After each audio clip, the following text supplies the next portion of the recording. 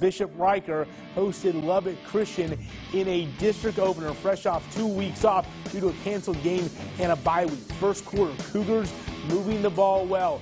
Blake Brown finds Tyler Ward. Nice move to make a defender miss and get the first down. Cougars, though, wouldn't be able to turn that into 6. Second quarter now, it's Lubbock Christian's backs. Townsend finds Hagan Bartholomew for the touchdown in the Spelling Bee Awards as well. Too much offense from the Eagles as the Cougars fall in their district opener 56-0, the final. Okay, let's take a look.